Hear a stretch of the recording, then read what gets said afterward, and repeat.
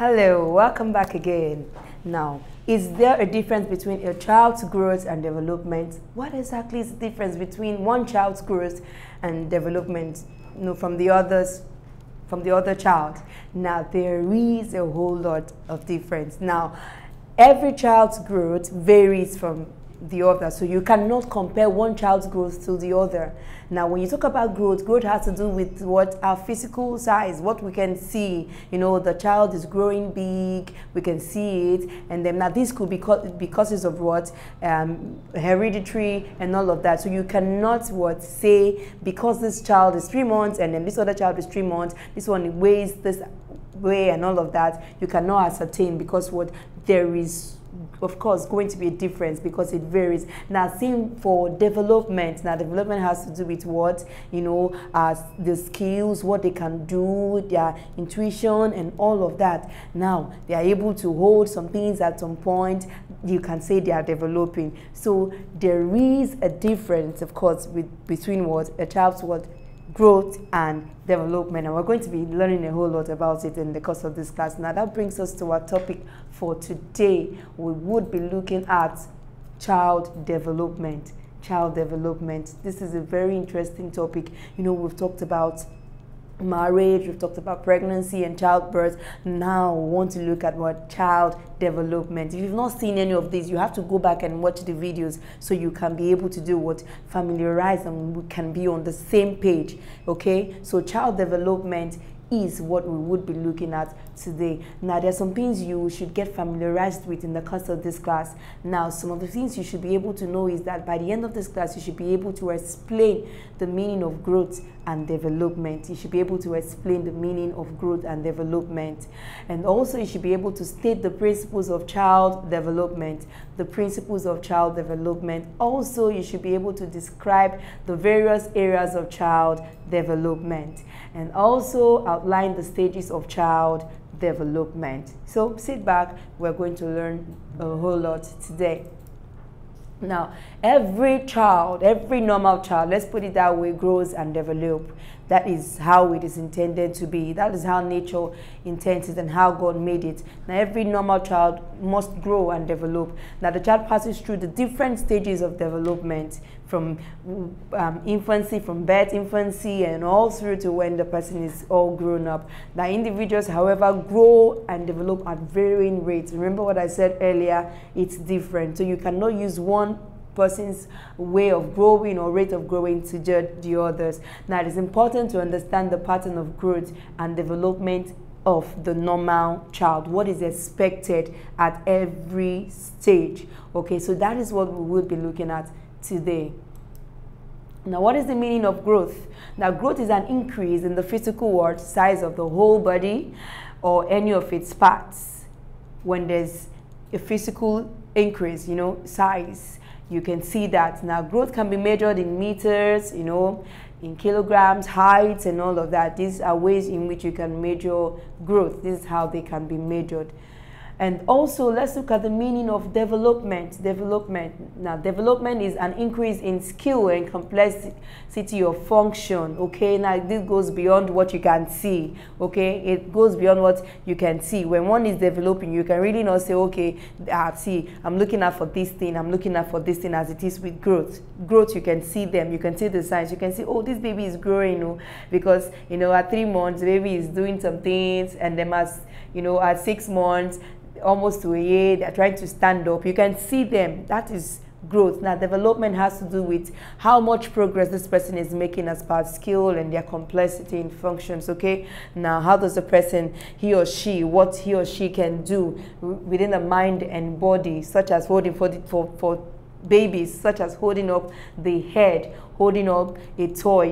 This is development. Things that they can not do, and then they can now hold and gain an understanding. At 3 months, they should be able to look, they can hear sounds, they can be able to know what is happening in their environment. That's development.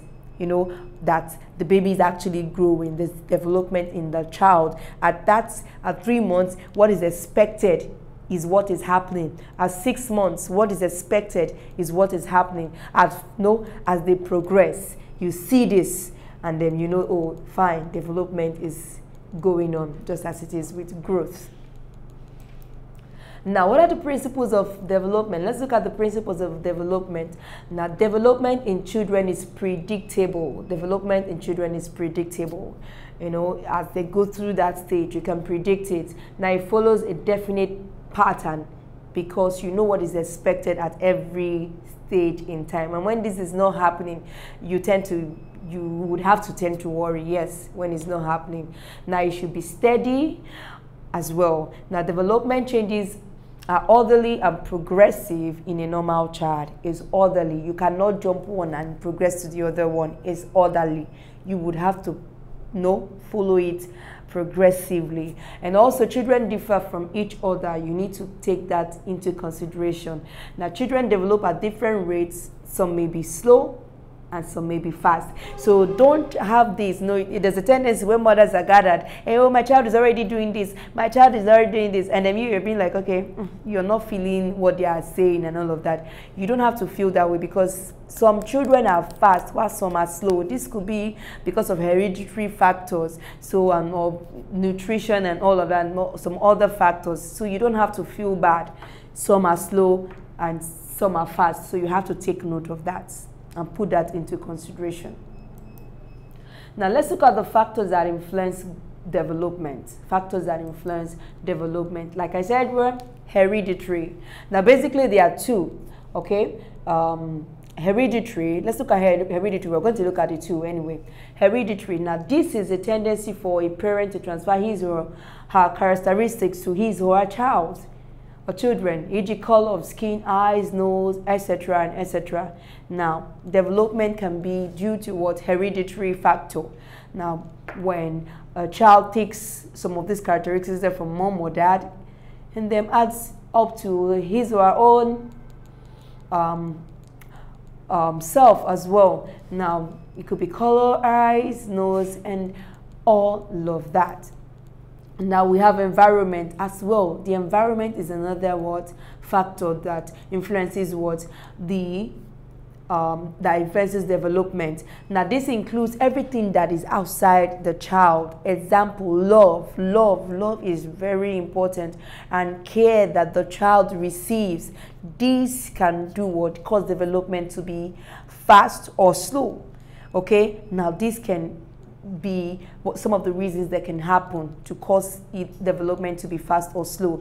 Now the family where the child is born into can be a factor too in the environment. Then the feeding habits of the child, when one is intentional, good nutrition can also cause to influence development. The toys that the child plays with can also influence. The home surrounding, what the child sees around the environment can cause development fast as well. Clothing, shelter, etc., etc. So you need to put all of this into consideration before you want to say, oh, this child is not growing or developing fast and all of that. Are all of these things in place? Then if they're in place and it's not as it is, then you would have to do a consultation. You need to go to see the doctor. But all of these are factors that need to be considered in the development of a child. Now, what are the areas of development? Let's look at the areas of development. Now, the first one we have is the physical development. Physical development. This is the development of the physical structures and functions. Now, examples are the brain, the muscles, the nerves, the bones, and their functions. Okay, now the physical, that's what takes place. Physical development is the basic of all other aspects of development. Now, every other aspect of development, yes, as particular, but you see, the physical development is paramount, is the key to the development of a child. Now, where every other thing is what developed that sums the other aspects of development. Now, let's look at the next one, which is the mental development. Mental. Now, this is the development of intellectual abilities for the child to be able to assimilate, to be able to do to portray some skills. Now children comes into the world helpless and without knowledge and skills. You know, they come when they're born, they don't even know what is happening around them. Where you keep them is where they stay, and then, you know, they don't have any idea of what is happening around them. So it involves ability to think, understand, solve problems. As they progress, they are going to be developing mentally to be able to understand their environment, to be able to know what is happening, to understand your signs. When you smile, they know that they should smile with you, and then when you move, they are moving. You know, all these are mental development when a child grows. Okay, then the next one is social development. Now, social development enables individuals participate in and enjoy social activities and take interest in people. Now, it is important to give them attention early in life. As a child progresses, social development is key. It's key to see that the child is socially balanced. Now, you have to do what? Let them play socially approved roles. You know, at home they need to mingle, do some things that, you know, that is socially fit, so they can, because they are social beings. You can't take that away from them. Now, the development of behaviors approved by society or social groups, they should participate. Okay, in as much as there are behaviors that are approved in our society, and then what social groups, they should be allowed to participate. Then development of social attitudes, you know, courtesy, to greet, and then to relate to people in a healthy way. Okay, all these things are things that they should learn as they progress. These are what's all referred to as what? Social development. Then emotional development. Now, this involves words of feelings and how they express such feelings. Okay, now for instance, by smiling, crying, frowning, etc., etc., you know, expressing emotions as anger and all of that. Now, emotions are the first languages with which parents and infants communicate before the infant acquires speech. Now, this emotional development, as you relate with them, you know, when you smile and then, you know, suddenly, and you're frowning, you see the baby tries to understand what is happening, you know, why you change or why you moved on from smiling to frowning. You know, at this point in time, you're developing their emotions to the feelings and how they should express it. Now, when you frown, or when you, that's why they said a lot of things, when you do a lot of things where infants and babies are, this is what they learn, and that's how they form this, or they develop. Now, when you smile, you frown, or you're crying, and they, you know, they see you. You see, when you cry for a baby, you see they want to cry as well with you. And when you're smiling, they want to smile. And when you're frowning, they just want to be like you are. All of this is what? Emotional development. They're trying to do what? Find their way, find balance. So this is also how it is expressed. Okay, you know, a child develops in the way he or she feels. You know, when a child feels love, feels empathy, that way the child develops because of the way he or she feels. Now, we want to look at the stages in child development. Stages in child development. For the first month, what are the things that happens? You know, the first month, the head sags and needs support as they come. You know, you have to be the one to place and put them the way you want their neck to be. Maybe you go and you see the neck is not placed well. You have to go and turn and then support them well. That's what you do. Hands tightly fisted or curled. You see them. They always, you know, their hands are fisted and curled together. They sleep most of the time. They feed and then they cry. That's what they do for the first month, okay? Now you're going to be learning all of this. Now they stare indefinitely at the surroundings, and like eyes do not focus, but they can hear sounds. They just stare. They're looking, you know, they're looking everywhere. They're just around. They're wondering, where am I? What's happening here? You know, that's what happens with them for the first month. These are some of the things you see with a child that is born for the first month. Now the second month, what happens? What happens in this stage?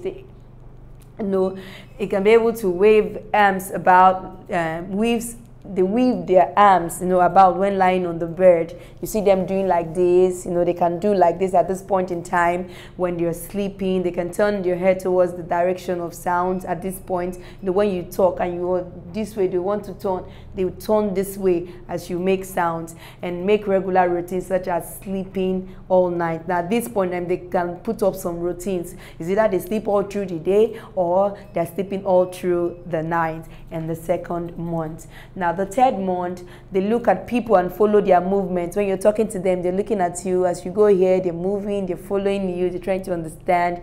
The hearing is fairly developed. They can hear very well, almost like fairly, like not so much, but they can hear when movements are made. They want to look at the direction of where the sound is coming from. Smiles and enjoy colors and lights. At the third month, now they can hold up slightly, and also they can hold an object placed in their hands. When you put something in their hands, they can hold it a little bit at 3 months. And at this point, they can be learning to do what? To sit. Then at the 4th month, they can hold head erect. At this point in time, you don't have to support their head. It's not, it's not sagging to any point. Now at this point, at 4th month, they can do what? Hold head erect. They can smile and show excitement. Yes. Yeah, when you play with them and you do all these things we do, baby, and they will smile, and they can show excitement and be very happy in the 4th month. And them eyes can follow moving objects, slowly. At some point, you see some African parents, they do like this, they put like this, and they're following it. They are, wherever you take it to, they are following you as well. Then they can reach for their toes. They can carry their toes and bring them close, even towards their mouths. At 4th month, they can do that at the 4th month. Then, the 5th month, they can reach for an object. They can reach for an object. If it's on the bed, they can get it, reach for it, and they can hold it. Then they put everything within reach into the mouth. As you give them whatever it is you are giving them, where is it going to? It's going into their mouth. Okay, at the 5th month, they can be doing it. So are you taking note? Because these are the stages of what? The growth and development. So if you're not seeing or experiencing this at this month that we are listing at, then you need to need to know that something might likely be wrong, and you need to visit the hospital or something. So just take note. So at the 5th month, they can pull their dress over their face, They can take it up, close it up, and then bring it down. They can do that. Then their birth weight, may be doubled from what they were. They will not be weighing differently because they are eating and all of that, breast milk and all of that. So their birth weight can be doubled at the 5th month. Then the 6th month, they recognize what? Constant members. They can recognize the constant members of the family, the regular members, people they see all the time. So they now know mommy, they know the daddy, they know if they have siblings, they know siblings, or the helps at home.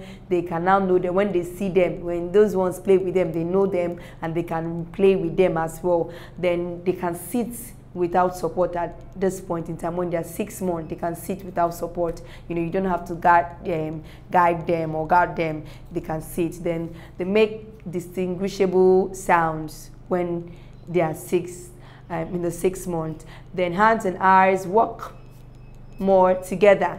Okay, the hands work more, and then the eyes work more. Now they can see, they can look. When you say something, they know where to look and find you. Okay, now this is what is expected in the 6th month. Now from the 7th to 8th month, what is expected is that they can sit confidently and they can crawl. So they learn to start crawling. They can crawl very well at this point in time.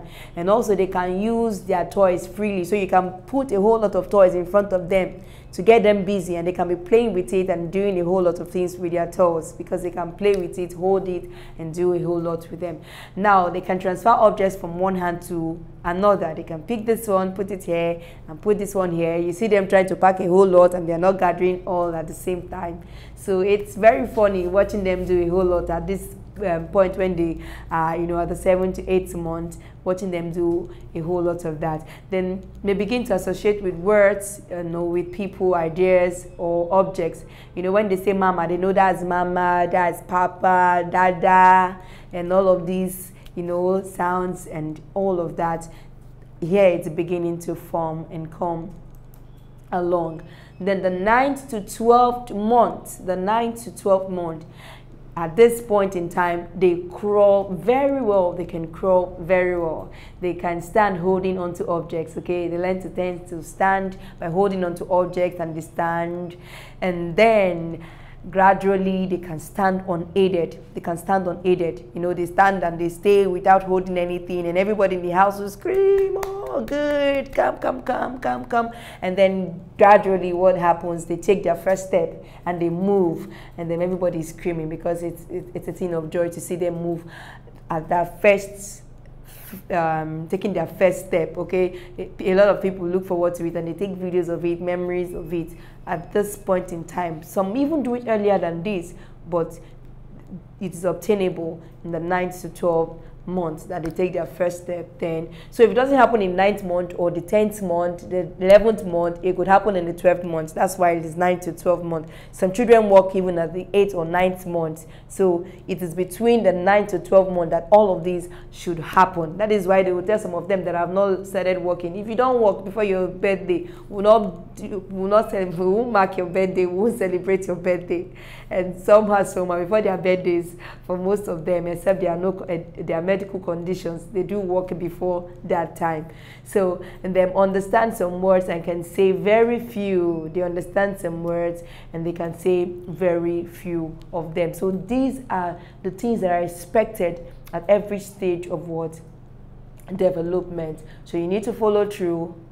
Okay, so now there's something that happens at 12th month. There's a question that usually comes up in Bese. You know, when a child stays at 12 months, when a child stays, you know, at his surrounding, like he doesn't know what is happening at 12 months, then there's a problem, because that's not what is supposed to be happening at the 12th month. That is what is supposed to be happening at the first month, not at the 12th month. So when it happens at the 12th month, that a child is staring unconsciously or staring like what is happening here at the 12th month, and there's a problem, then you need to go see a doctor. So all of these are the things that happen when a child is developing properly. Now, what are the conditions necessary for child development? The conditions necessary for child development. Let's look at some of them. Okay, love and care from family. Love and care from family. Now, this is very, very important. When a child is loved and well taken care of the family, the child is going to grow. The child is going to grow. Because a child knows when he or she is loved. When they love them in the home, you see them, they know. Now, clothing is another thing, okay, that affects that. Children need clothing that is suitable for different weather conditions. You need to make sure to ensure that you have a whole lot of that to keep them healthy. Then exercise is important as well. A child needs plenty of opportunities for exercise. As you're growing, they need to do what? Exercise to make their bones stronger and get them healthy. Now, rest. Children are very active and they grow rapidly, so they need enough time to rest, adequate time to rest. You need to make sure they are resting a lot. You need to plan it in such a way that they rest, they take out time to rest, because it's very important. Rest aids growth. When you rest, you're growing, and then you can develop properly. So rest is very important. And also medical care is very, very important. You need to let them go for medical checkups. Don't miss the vaccinations, immunizations. Don't miss it out. You must make sure you take them. Don't skip days, and make sure they go for these checkups. Okay, let's visit Examguide to see what we have learned today.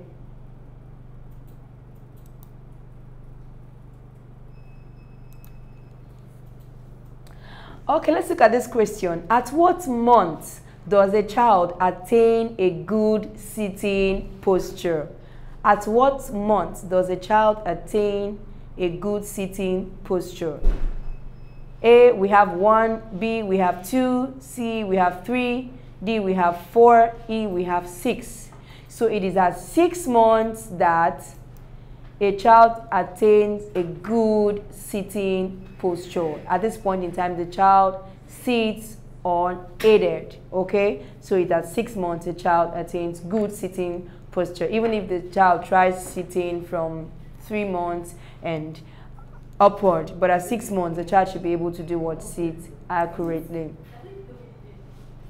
Mental let's look at this question. Mental development of a growing child is described by the following abilities, except increase in birth weight and walk, make distinguishable sounds, recognize constant members of the family, smile and show excitement, follow moving objects with his or her eyes. Okay, now mental development has to do with all of these except increase in birth weight and walk. Now mental has to do with every other thing. The baby can be able to make distinguishable sounds, recognize constant members of the family, smile and show excitement, follow moving objects with his or her eyes. Now all of these are mental development. Now increase in birth and weight and work is not part of it, which is also an aspect of physical development, but it has nothing to do with mental development. So the correct answer here is A. Okay, let's look at this question finally. 2 major factors that influence child's development are dash and dash. The 2 major factors that influence child's development are dash and dash. Okay, you remember we talked about it in today's class. So what are they? Feeding, is it feeding? Heredity, is it exercise and environment? Is it love and toy? Is it language and love? Or is it heredity and what? Environment. I'm sure you remember that, isn't it? Now the answer is what? E, heredity and what? Environment. These are the 2 major factors that influences a child's development. So the correct answer is what? Heredity and what? The environment.